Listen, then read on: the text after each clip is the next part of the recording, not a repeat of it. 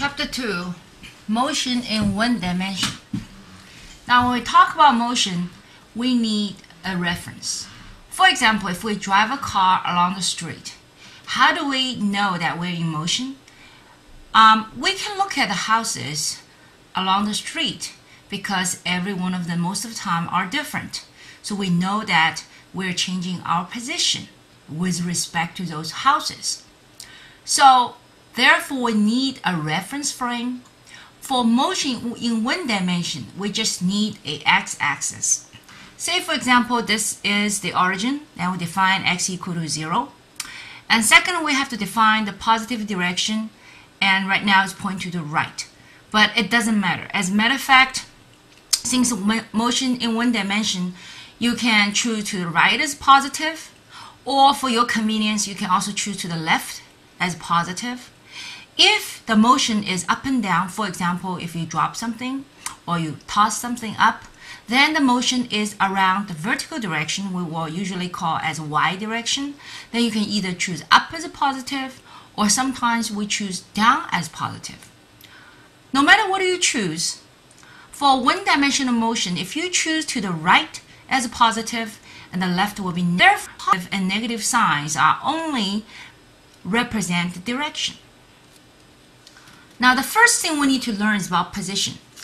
So for example, if this is the x-axis and the next we must have a scale, since this is in meter, that's SI unit, and if we mark this as a 1.0, for example, is all integer, and then the next one equally we have to mark 2.0 and 3.0 and so far so forth. So when we mark our position, if we mark right here as position A, obviously if it's halfway between 1.0 and 2.0, this position is, let's say x of A, it has a position of 0.5, since it's sharp, it's 0.50 of meter, it's positive, obviously. Then, if we choose another position as position B, say for example, that is x of B, it looks like this is 70% of that between 3.0 and 4.0. Let's assume that is 0.7. Well, since this is roughly estimated, so I do not put a 0 after that. So 7 is a one-digit significant figure, so that is second position. As third position, if I mark somewhere there, for example, this must be negative 1.0 of meter, and that would be negative 2.0. So if I mark here as position C, then my x of C is negative of 2.0 meters. So you can see if I mark positive, which means that is on the right side of x equal to 0, and negative means on the left side of that x equals 0, that is the origin. Next thing we need to define as distance. Distance defined as how much total that something or traveled.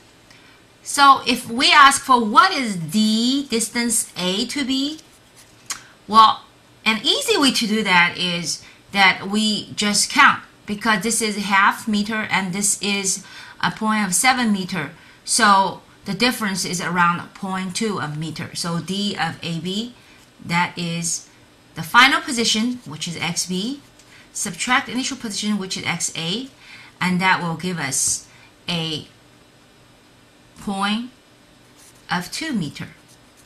Now when we use a 0.7 meter subtract 0.50, and this has 2 sig fig, this has a 1, what we do is for plus minus, and we line up the decimal. So there are 2 sig figs after decimal, this is only 1, then we just ignore that one, we just use 0.7 minus 0.5, and that we get 0.2, because 7 is estimated. What is the distance between from A via B goes to C? Obviously from A to B you have to travel 0.2 meter.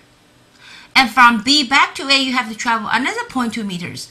Then from A, that you go to C. From A to C, this is half meter, then it's 1 and 2 and 3. So 3.5,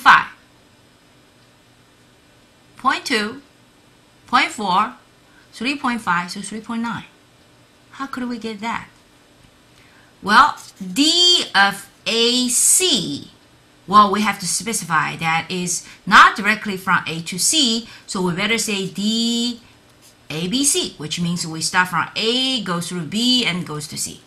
Then we use our final position, which is X of C minus X of A.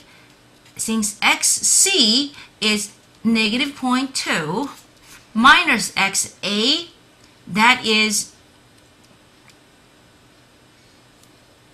0.5. And what we get is negative 2.5 of meters. So probably we'll say, wait a minute, we just counted 0.2 meters A to B, B to A, another 0.2 meters, this is 3.5. How come you end up negative 2.5? Well, as a matter of fact, what we did is final position XC minus initial position X of A. What we did actually is not distance. It is a so-called displacement. Displacement only cares for initial position and final position. So the change of position defined as, so change of positions defined as displacement. So actually DABC is displacement. Negative 2.5 means that our change of position towards left is negative, and the total units of change is 2.5 meters. So how do we recognize its displacement, the other one distance? Okay, from now on, most of the time, what we will add an arrow above the position. If you see a D with an arrow, that is a displacement. We will address that in the next chapter. If you see a physical quantity with an arrow above it, that indicates it's a vector. It has direction. So for example, speed and velocity. Well, sounds like same. Sometimes we use them mixedly. For example, we say speed limit. But do you ever hear velocity limit? No. Sometimes speed and velocity are interchangeable. So, as a matter of fact, they are different. Velocity is a so-called vector. A vector should have magnitude, which is always a positive, and directions. So, when we describe a velocity, for example, we should say 50 miles per hour, 23 degrees north of east. So 50 miles per hour is the magnitude, 23 degrees north of east is the direction. We never say negative 50 miles per hour and 23 degrees north of east because there's no meaning. Negative, positive, as I explained here, only means directions. The direction is given, 23 degrees north of east.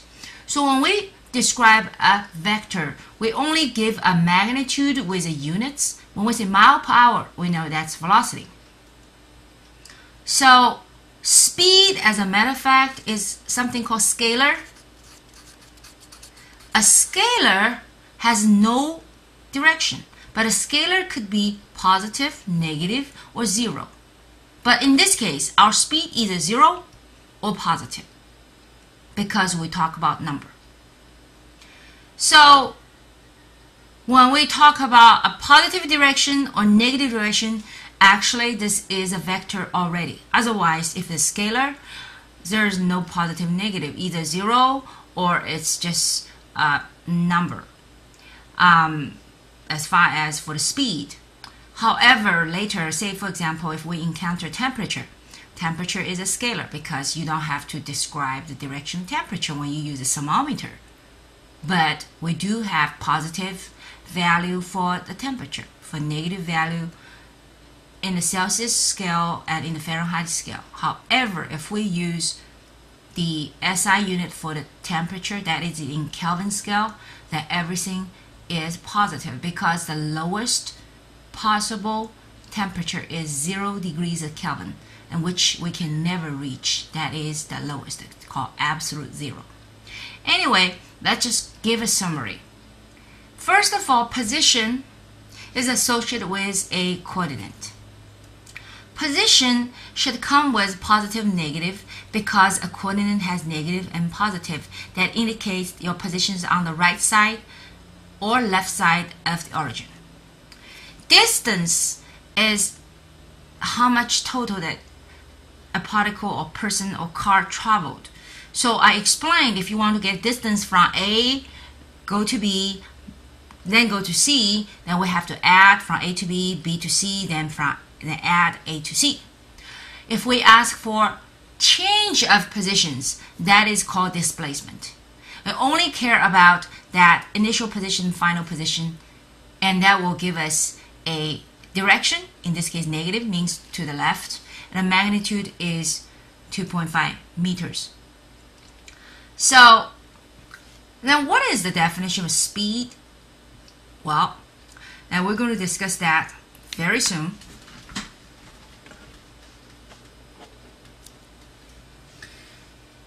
Average speed, defined as, so speed, let's use a symbol V. Average, let's use a bar. And defined as total distance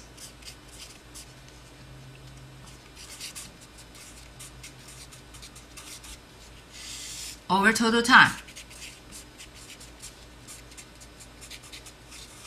That is average speed.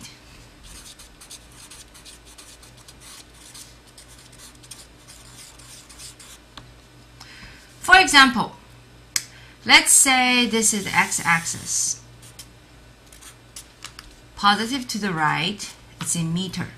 This is x equal to 0, that's the origin. If something starts from, let's say, origin, that is position A. Let's say it starts from A, goes to B. From A to B, distance AB is 10.0 meters. The time it takes is 2.0 seconds. And then, if it continues from B to C, the total distance is 12.0 meters, and time is 3.0 seconds. And then we ask, what is the average speed? What we do is we say V average from A, there B, goes to C. For example, that is total distance has to be 10.0 plus 12.0. We do not bring the units because both are in SI, in meter already. And the time is 2.0 and plus 3.0. Total distance over total time. So we end up with 22.0 meters divided by 5.0 of second. So the unit is meter per second. So it's 4.4 meter per second. Since the denominator has two sig figs, so we just keep two sig figs as the result. However, if we ask for what's the average from A to B, then we just use the distance A to B 10.0 divided by the time is 2 seconds. That ends up with 5.0 of meter per second. And then if we ask for from B to C average speed, that is 12 meters for 3 seconds. That is 4.0 meter per second. Now take a look. Sometimes if I tell you from A to B the average speed is 5.0 meter per second and B to C is 4.0 meter per second, then I ask, what's the average speed from A to C? If you add 5 and 4 divided by 2, that will end up 4.5 meters per second. Obviously, that is different compared to what it should be, that is 4.4 meters per second. Could that be just, a tiny little bit difference we don't have to worry about? No, that's not the case. Let me give you an example.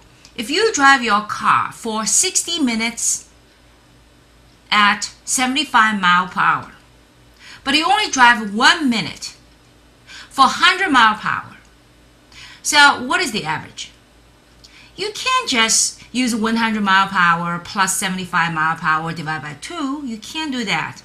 You have to use 75 mile per hour times 1 hour that you drive 75 miles. And then you find out for that 1 minute, if you drive 100 mile per hour, which is obviously not very good, too far above the speed limit, but you find that distance, then you add the total, then you divide it by total of 61 minutes, or you convert that 1 minute to 1/60 of an hour, you get the average. So we need to strictly follow the definition of average speed is the total distance over total time. We cannot just add the speed from A to B and the speed from B to C and then divide by 2. So this is the definition of average speed. Now let's look at this concept, average velocity. Since this is velocity, we have V and arrow. Average is a bar. Average velocity defined as change of position over change of time.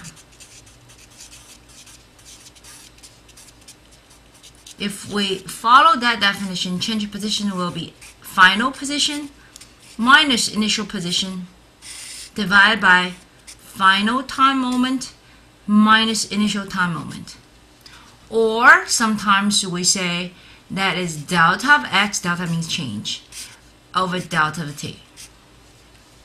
In the case that we define t initial as 0, then delta t is the t total. Now, average velocity is a very interesting concept. Let's take a look at an example. If we have a x-axis, to the right is positive, and it's still in meter, and we define this is x equal to 0, that's the origin. For example, if we have an object starting from point A, which is origin, goes to B, say the average speed, A to B, average speed, equals to 2.0 of meter per second. It takes this object of total 10 seconds, start from A to B. Then this object continues from B to C. Average speed is 3.0 of meter per second and takes time of total of 8 seconds. So B to C. Now if we ask what is the average velocity, well, then we need to follow the definition of change of position over time. Position, obviously, if we talk about position B, that 2 meters per second times 10 seconds, obviously A to B will give us 20 meters. And B to C, that is 3 meters per second times A, that's 24. From B to C, 24. So on the x-axis, we should mark 44 of meters. So if we ask for what is the V velocity average from A goes to B goes to C, then we use the final position of C minus initial position of A divided by the total time, in this case T total. That will give us a final position as 44 meters, initial as 20 meters, and total time give us 10 plus 8 is 18. So the result will be 24 over of 18. If we keep 2 sig fig, that will give us 1.3 of a meter per second. Now what if this object after stop at C comes back? Say from C back to A, it takes another 20 of seconds. So now the total time from A to B to C back to A is 18 plus 20, total of 38 seconds. If we ask for what is the velocity average from A goes to C back to A, something very interesting happens. Since A is our initial, A is also our final, so according to definition of average velocity, that is final position minus initial position. So final position is A, initial position is also A. Looks like that no matter how many seconds is the time, that we end up 0 for the average velocity because position A minus position A is 0. Why is that? Because average velocity depends on the change of position. Change of position, and we learned, as a matter of fact, that is a vector called displacement. Displacement only deal with initial and final position. So you start from this position, you end up the same position. We say 0 displacement. So if displacement is 0, then the average velocity will be 0. However, if we ask for what is V average, that is speed average, from A to C back to A, then we use that definition for total distance. That is obviously A to C is 44 and come back is another 44 is 88 meters, and the time is 38 seconds, and that is the average speed. So it's quite different of average speed and average velocity.